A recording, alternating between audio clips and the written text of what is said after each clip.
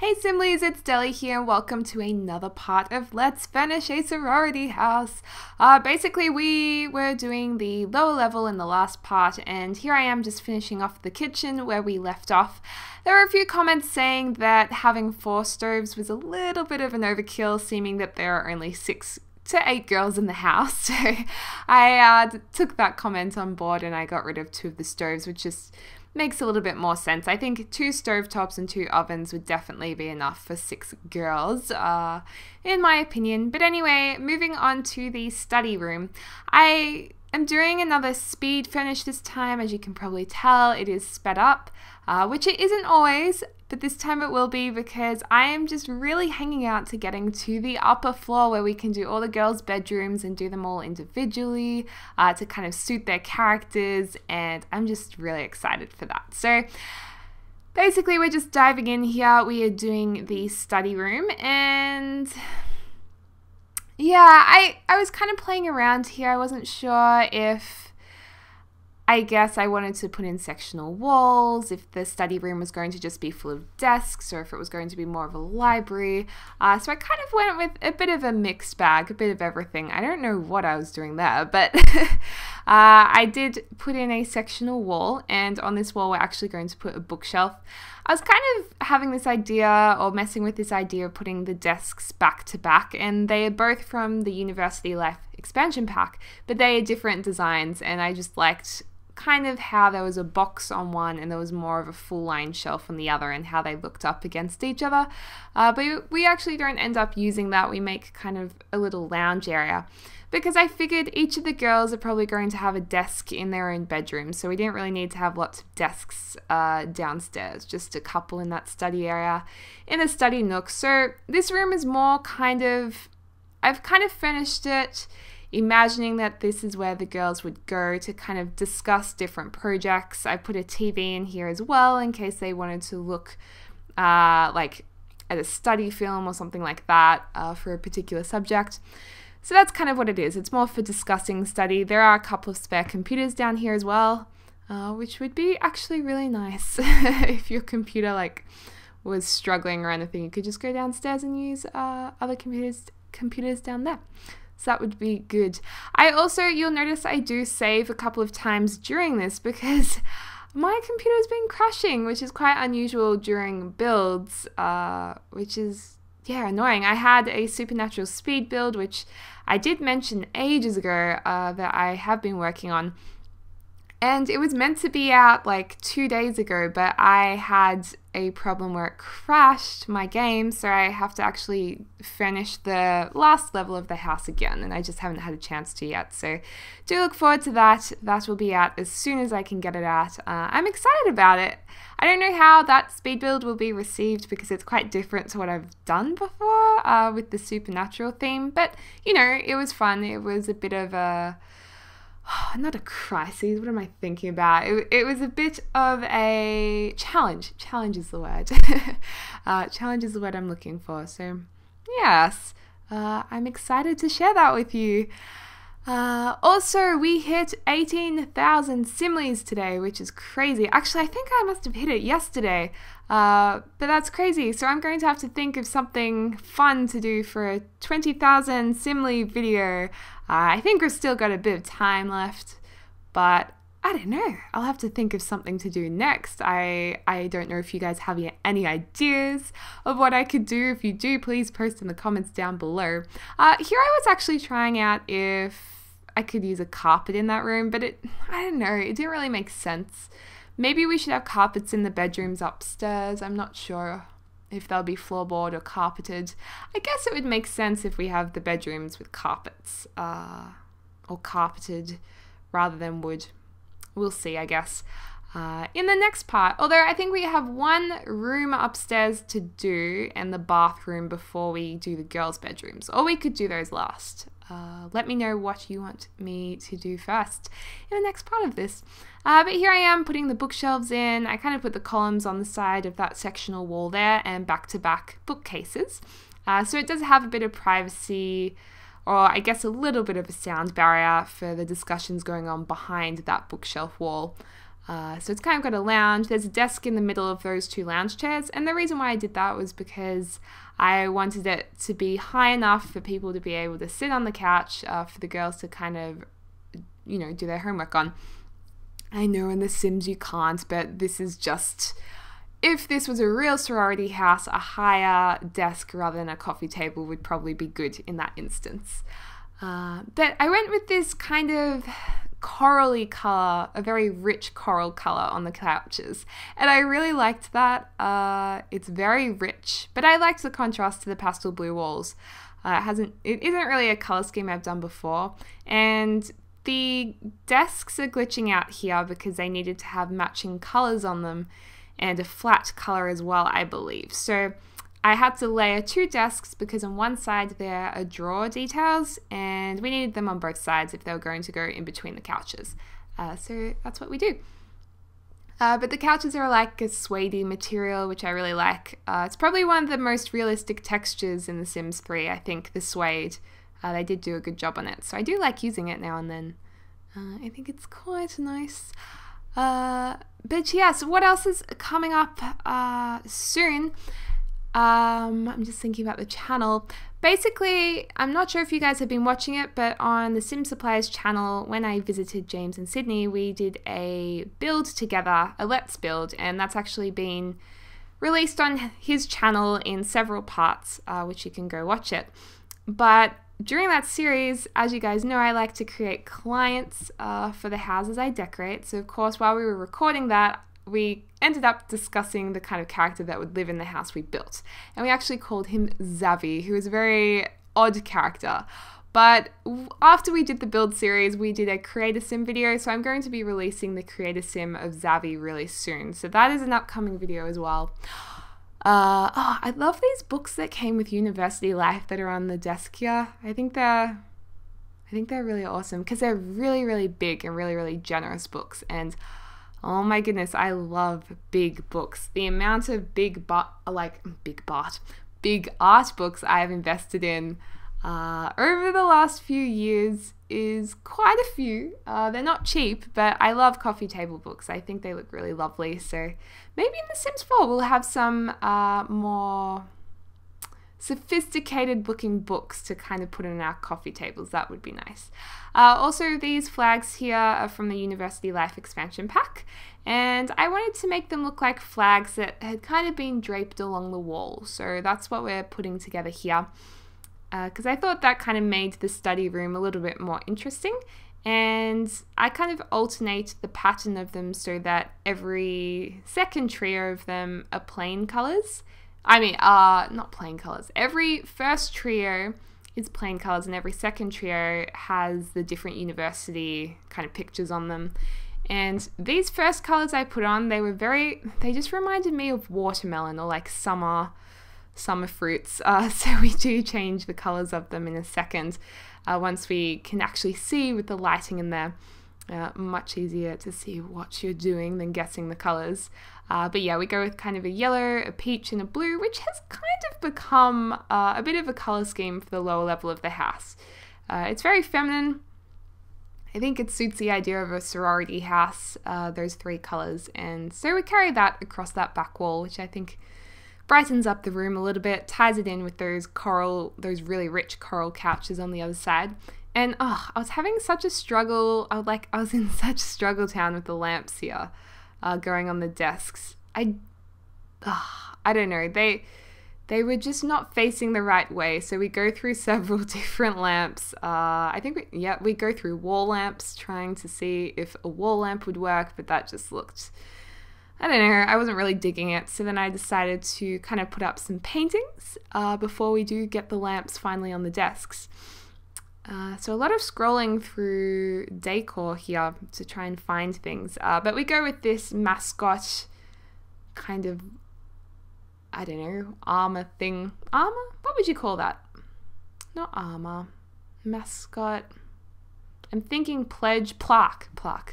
Gosh, I'm really struggling to find my words today. But yeah, a plaque on the wall there. It's got that pastel blue and the peachy color throughout it, which I like.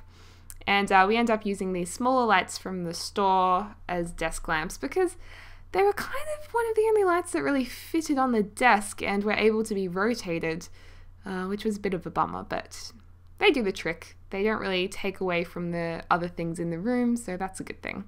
But they are a store item. Scattering some books around the study room because obviously they're going to be doing a lot of study when the girls aren't partying. And we go with these big, generous chairs to match the lounge chairs in the room.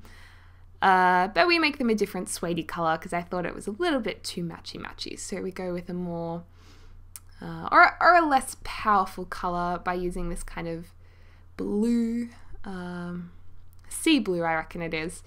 So yeah, they look like really comfy chairs actually. I'd really love to sit on those chairs. Just quietly between you and me. They do look super comfy though.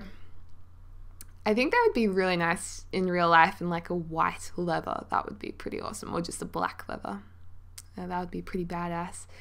And yeah, that frame on the back wall, that actually isn't from University Life, I don't think, but it looked university-like, so that's why I put that in there. What did I end up putting on this wall? Oh, that's right. This painting came from University Life, and I thought that was fitting because it's like a map of the world and it looks studious to some extent, so that's why we put that there. Of course, we needed to get some curtains in the house, which we do soon. I was kind of testing out putting a shelf here, but then I realized it kind of obstructed that walkway. Like it kind of looks like if you got up off the couch you'd whack your head on it, so I didn't really want to put that there. These curtains, I wasn't sure what color to make them. I think we go with a dark blue. Do we stick with that? I'm not sure. But I do like in the room next door how it's quite a different color palette. You've got the peach and the green, but it's still carrying over that warm peachy color scheme, so that works quite nicely. I think there is a lot of colors going in the house, but it keeps it upbeat, it keeps it youthful, and I don't know, I like it. I think it's coming together, but of course we can always go back and change certain things. And oh yeah, we went for a slightly more muted blue. But yeah, I'm sure I'll come back to these rooms and kind of refine them a little bit because I'm never 100% happy. What I did in my last few renovation series was I actually went back at the end and just tightened up any extra decor I wanted, any decor that looked a bit cluttered, pardon me, and a few things like that. Because I don't know, you have to refine things, or at least that's how I work anyway. I think I learnt that from learning design at uni. Yeah, I was struggling to put things on the shelf actually, so in the end I'm like, they can have a tissue box here because everyone needs a tissue box. There is nothing more annoying than when you can't find a tissue box when you have a really snuffly nose, especially when you're like in public and you're that awkward person who is sniffling while the other person's talking. I hate that. Actually, one thing I've always found interesting is how, okay, I'm one of those people who cannot blow their nose in public or in front of other people. I just find it really gross. I don't mind it so much when other people do it in front of me, but me doing it in front of other people, I get really self-conscious. So I always like go outside or like out into another room to blow my nose. So I'm always blown away. Haha, pun. I actually didn't mean that pun, but that came out very nicely. Yes, I'm blown away when people just, you know, they get a tissue and they go all out for blowing their nose, just like, and I probably deafened a few of you then, but I don't know. It takes a lot of confidence. I don't know how you guys do it if you're one of those people, but I cannot. I admire people who can do that. I really do. This is completely off topic. But anyway, back to what I'm doing. I am coloring the carpet. I went with a neutral brown color back there because I didn't want to take away from the other colors in the room. If I did blue, I felt like there was too much blue, and yeah. This part of the video I actually begin, I don't know, I struggle a bit on this room. This is a casual lounge room, and I was struggling with the color scheme because I wanted it to be obviously a lot more casual than the other rooms in the house. This is a kind of room where the girls can go and watch TV. We do put a TV in there in a second. And just hang out. The kind of room that can be left a little bit messy.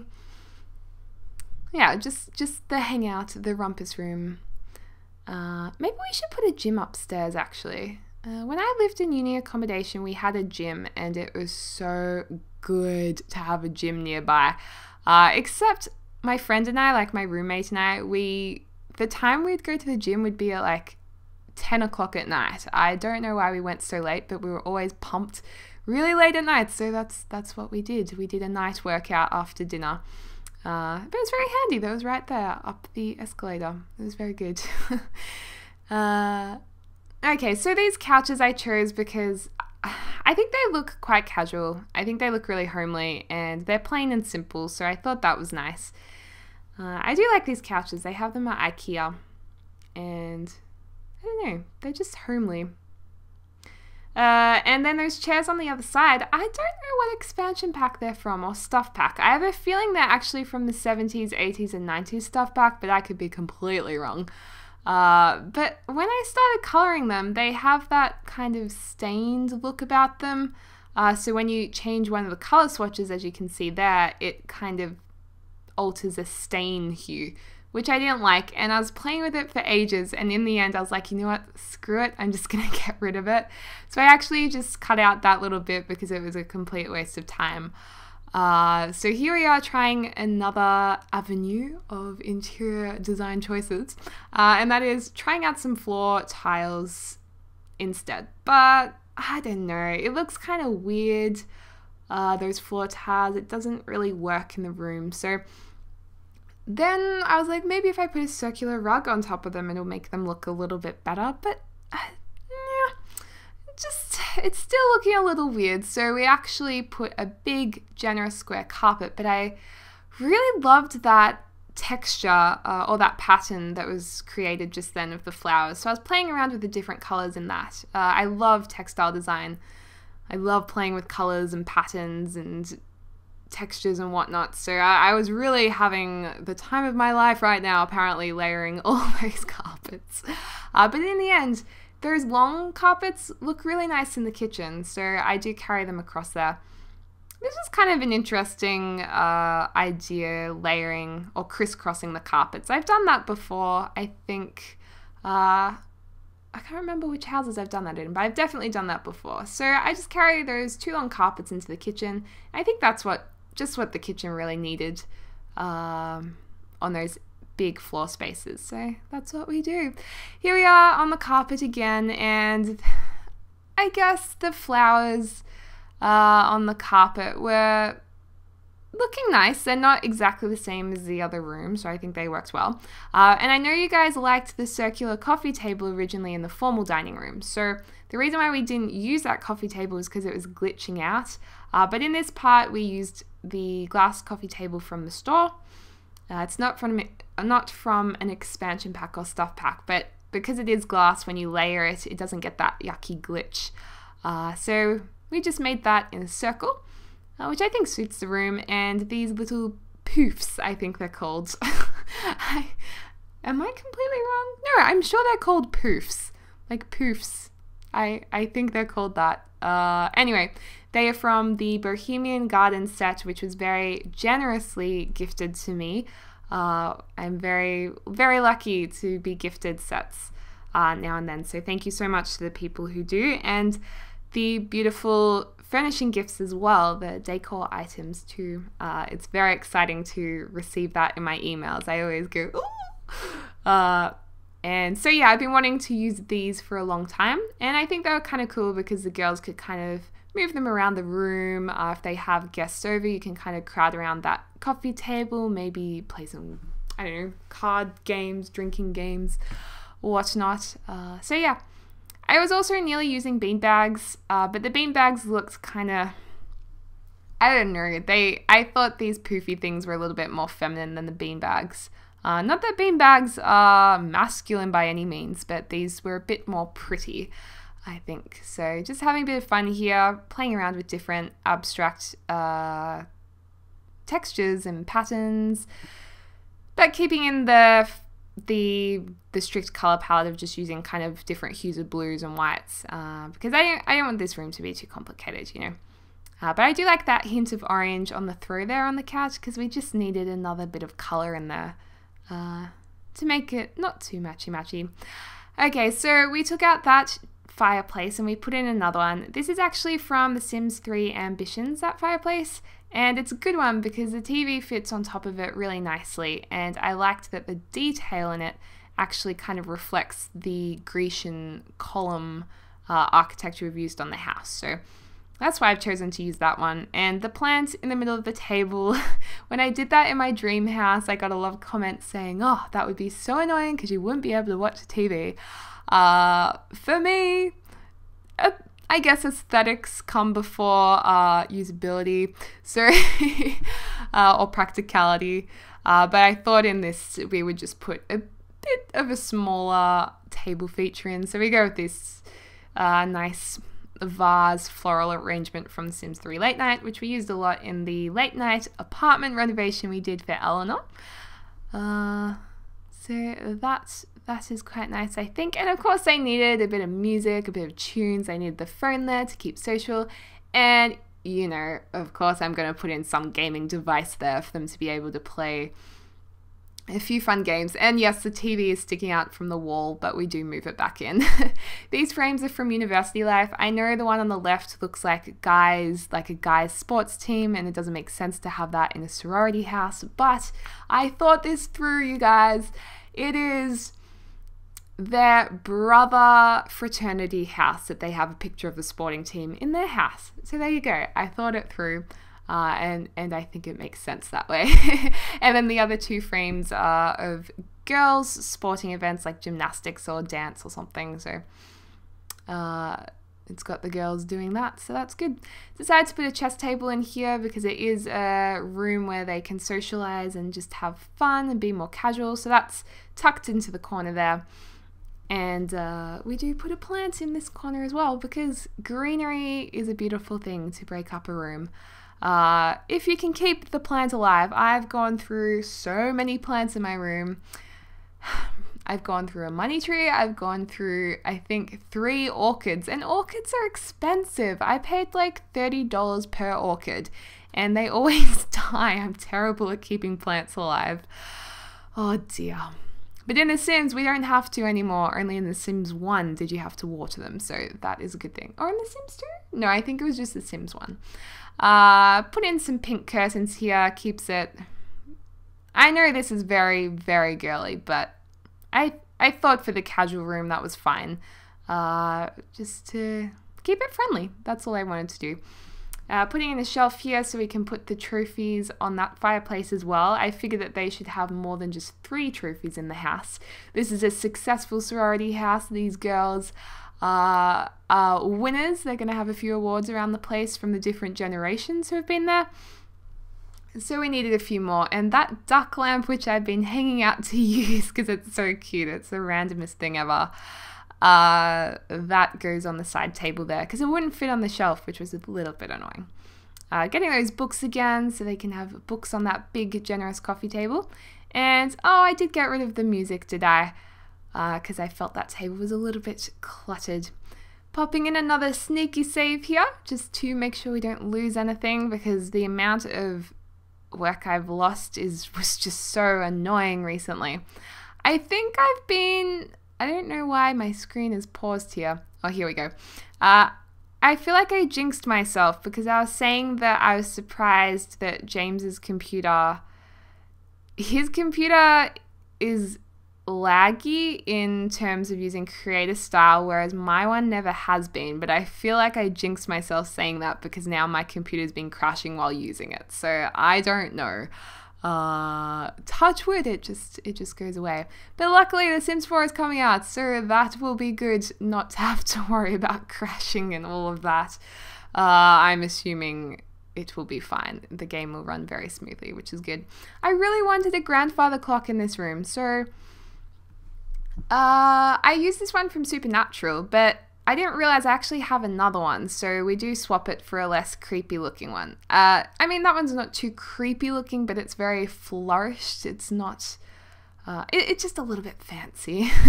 So we do change that. Just trying to find a nice picture to put on the wall. I decided to put maybe the original founder of the sorority, although that painting is probably a little bit before the sorority was built, but probably some important educational figure is on their wall.